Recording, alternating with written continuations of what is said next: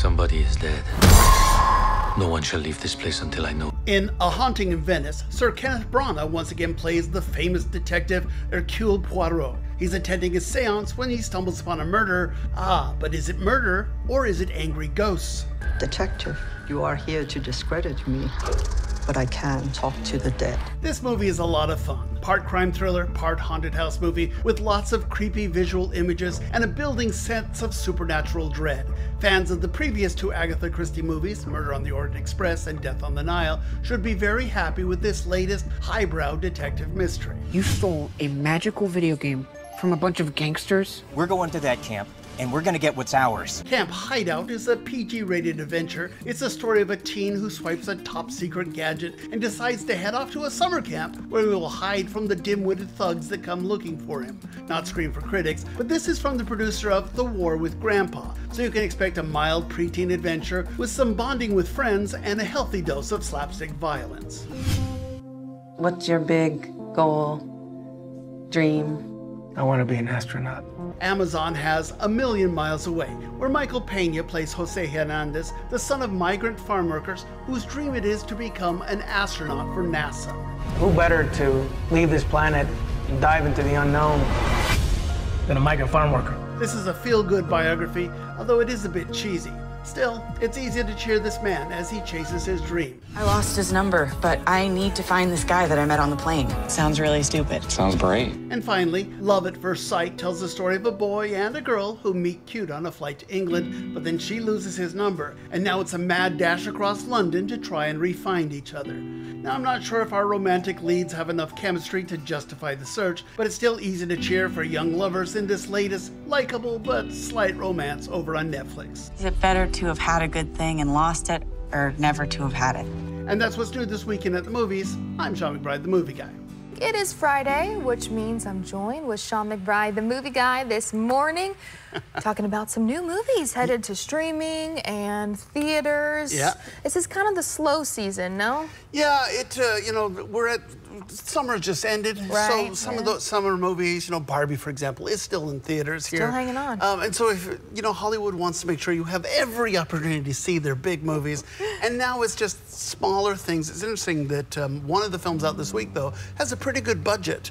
And it's kind of surprising that it will come out now because it kind of feels like a ghost story. So why didn't they push it back a month or so? Right. But I wonder if they thought, well, nothing else is out there, so maybe we can make some hay while the sun shines. Maybe beat the crowd, too, of all the spooky movies that will be They're coming on their out way. on October. I'm Yep. sure you've got a long list coming up, but we'll focus on the here and now of what we got going on this weekend. Where do you want to start? Let's start in theaters and let's start with that movie, Okay. which is A Haunting in Venice. Now, this is Kenneth Branagh making yet another Agatha Christie movie. He's been playing Hercule Poirot, the famous detective.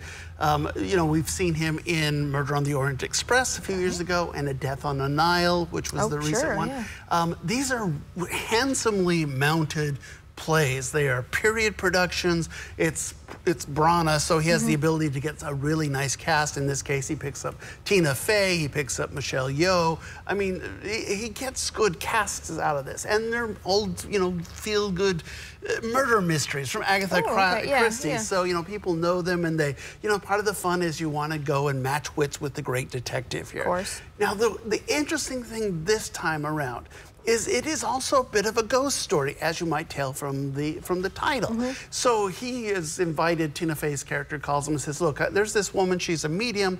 I don't know if she's a fake or not, but I want to go to this seance. And I want you to tell me, is she, is making this up or is she real? Well, they go to the seance in this house in Venice, actually. And the house is reportedly haunted.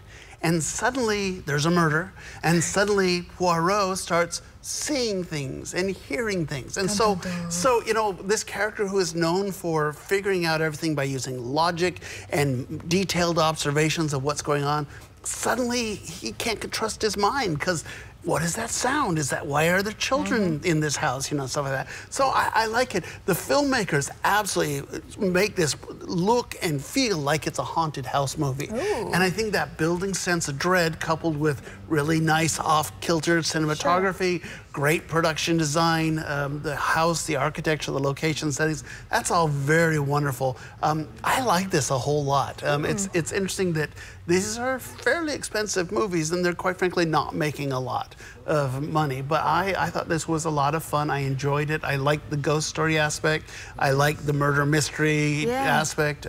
Look, I suspect that, and these movies obviously are going to appeal to older audiences. So once again, I can tell my mom, hey, there's a movie you can go see this weekend. This one's for you, right? Yeah. So a little bit different than all the other ones when it comes to like the ghost feel. Yeah, it's not in your face. It's not special effects. Ironically, he did a lot of special effects in his last movie, you know, Death on an Island. That kind of got in the way. This is just a straightforward movie, but I think it's well done. Okay, I couldn't help but notice the one thing that was in my face is the mustache. Oh, yes. Well, yeah. It's there. That is a special effect in and of itself. That's a killer mustache there. All right, and then we're headed to streaming because that's where the other two are? Yeah, there are. But just very quickly, I will say that there's another film in theaters called Camp Hideout, which is from the producers of The War with Grandpa. Not Scream for Critics. And I was going to go see it, but it was like raining. And I thought, I'm not driving to Houston for this. So go see it if you're a fan of that, but it's aimed at 10-year-old boys. Okay, well, good to know. Thank you for that information. And then now on streaming? On home streaming, you have two pretty interesting offerings. You have A Million Miles Away over on Amazon.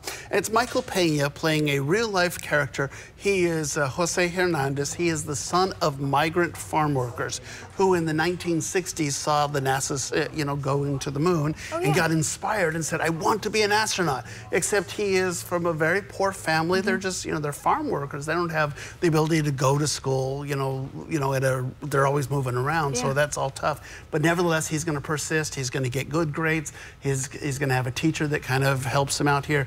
And he says, I'm going to be an astronaut. And people laugh at him. And he gets a job as an engineer. And they hand him the keys because they think he's the janitor.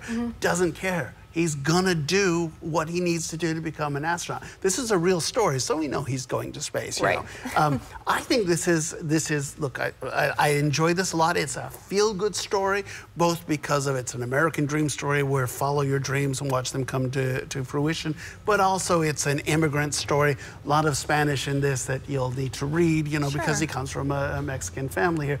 I liked almost all of it. There are some cheesy moments, you know. Michael Pena, who is 47 years old. I looked him up, right?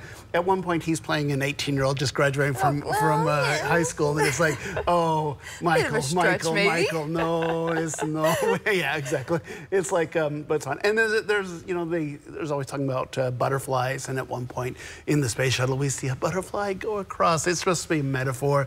It's a little cheesy. But I think it is a feel-good movie. It's a good one to show the entire family, and it's a, you know, it's a feel-good, follow your dreams type movie. So I like that quite a bit. Is this one of those ones where obviously based on true story, but there's like a little embellishments here and there? Based on a true story, based on his book about him was growing up and what he following his dreams. I don't know how much of that is true, but if it's a Hollywood film, you can assume that a lot of it's made up. Something there is going to be added in. Next film we got going on? The final one, this one's over on Netflix. This is Love at First Sight.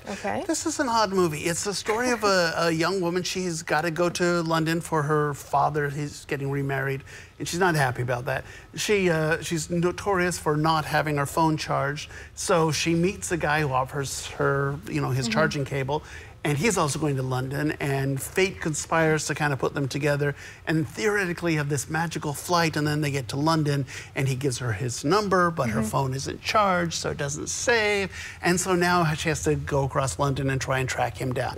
So, I'll be honest with you, I like the idea, but that flight across the pond was not very romantic. Matter of fact, they sleep most of the time, you know. So they get to make that joke, oh, we slept together on our first date, you know, because they were sitting next to each other on the airplane. I didn't think they had that much chemistry. And then when she gets to London, tracking him down doesn't seem to be that difficult either. It's a big city, but, you know, somebody happens to be at this this at the wedding and say, oh, I've got to go to this other thing where this kid, and she goes, oh, that's him, you know, so she goes looking for him. It's notable also for having Jamil as, she's kind of like a narrator, but she shows up playing, she's the flight attendant, she's the bartender, you know, she's all these different characters, and she gets to break the fourth wall and tell us what's going on. I guess that's fine, but like I said, it's a love story. I wish that it had more chemistry between the two leads. But that being said, I think some of it is good. Some of it, I mean, certainly when we find out why the son is going back, that will make you cry a little bit. And sometimes it's good just to cry at a movie. Yeah. But yeah, I just don't think it's a great movie. Okay. So. Yeah, so maybe if you're just looking for a little bit of romance and a good cry at the end, nothing wrong with that. Yep, exactly. Oh, never hurts anybody, huh? Well, that is a look at all the movies that are out this week. Yep. 2 in theaters, 2 on streaming, plenty to choose from. As always, we thank Sean for stopping by. Of course. Giving us a rundown.